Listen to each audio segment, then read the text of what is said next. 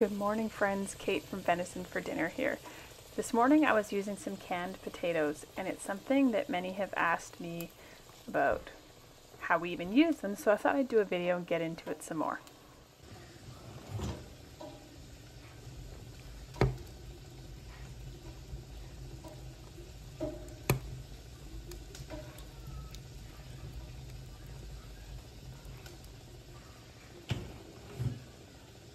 We started canning potatoes a few falls ago when, after our massive potato harvest, we would have potatoes that were accidentally forked with the digging fork, or they were split from where they grew, or they weren't going to keep, and we could only eat these so fast, and they need to be ate within a few weeks or they'll go bad. So we started pressure canning them, and we discovered that this was an awesome way to preserve potatoes that wouldn't store in our root cellar.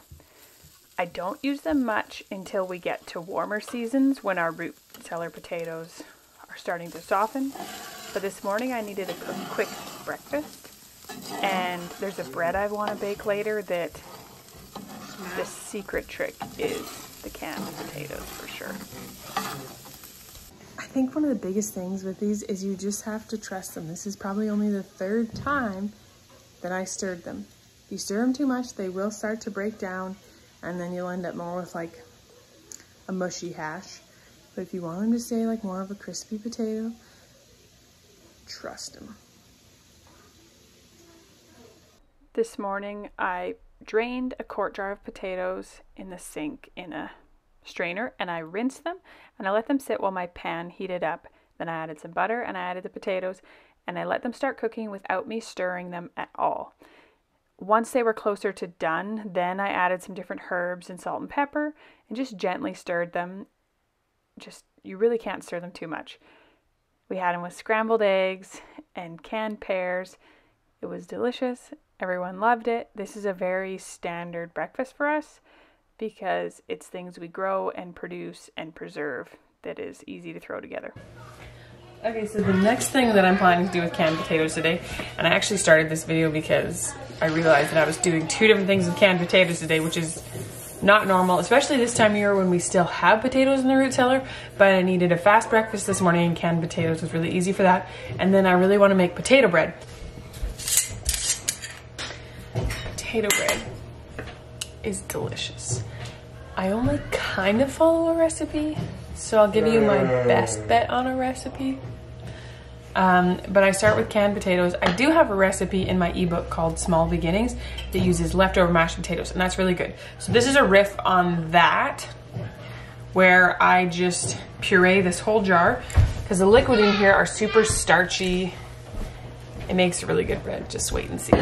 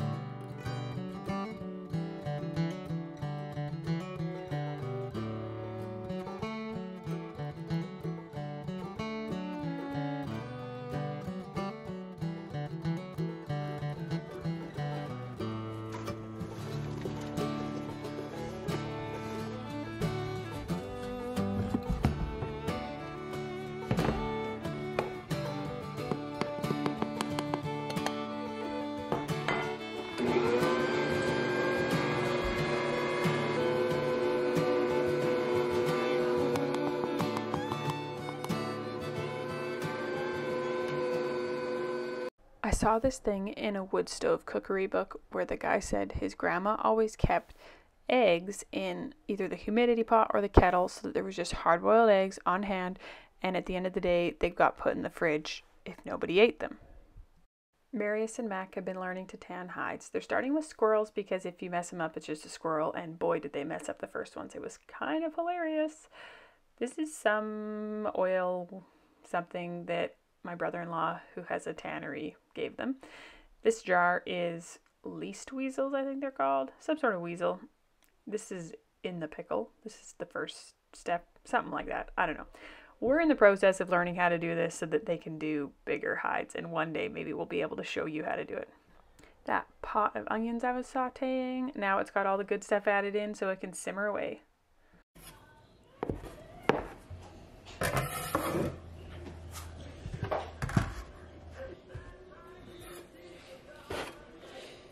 Mayor Hamish is home and Mr. Gish is, looks like he's coming in too.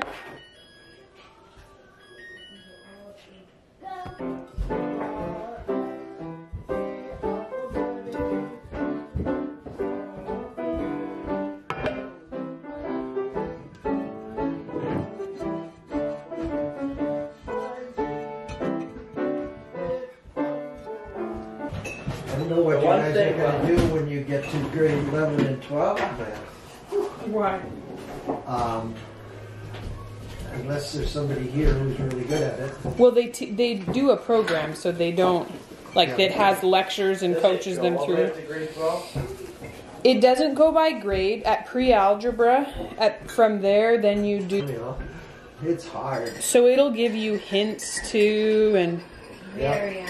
And that's good if you have console.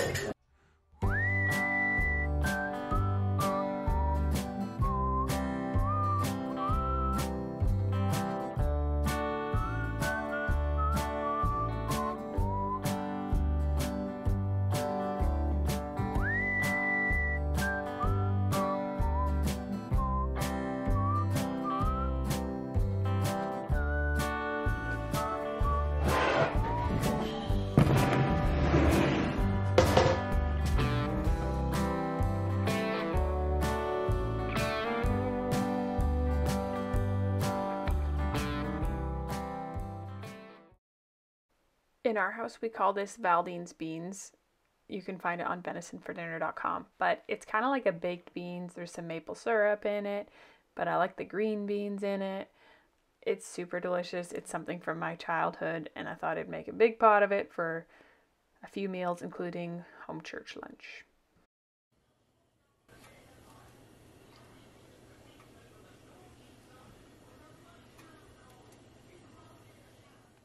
We did a super easy lunch today. I had some broth needing to be used, so I just boiled it and then added in these rice ramen noodles.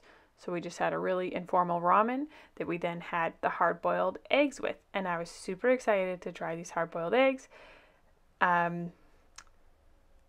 They did not turn out so good. We're either missing a crucial step or, I don't know, friends. I don't know.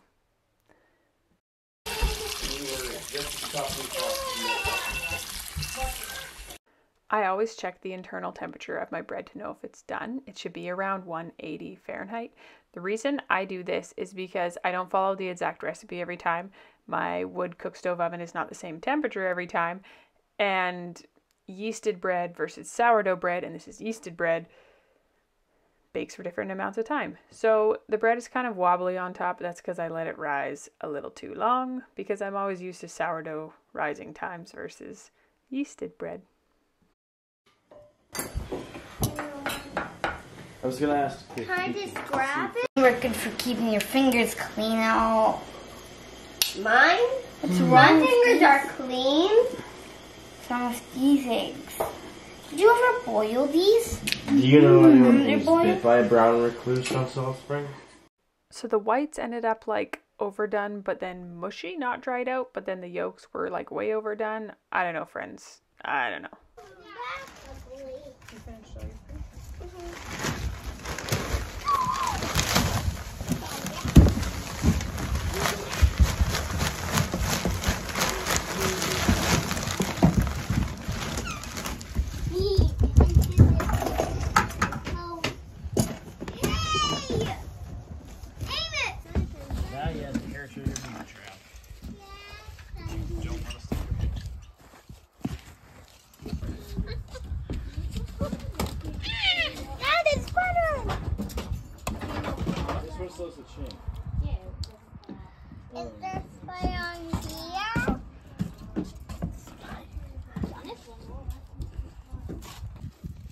It's like this much. We'll just start dumping it in them. More than that.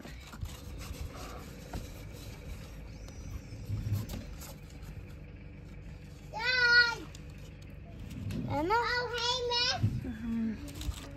Yeah, that's about as full as we want them. Okay. Here, how about you tell me when they're full? One's full. Is mine full? Those are pants. Were they dry on the rack? Yeah. Really? You have 2 pairs of pants there. Rowan, could you go help him?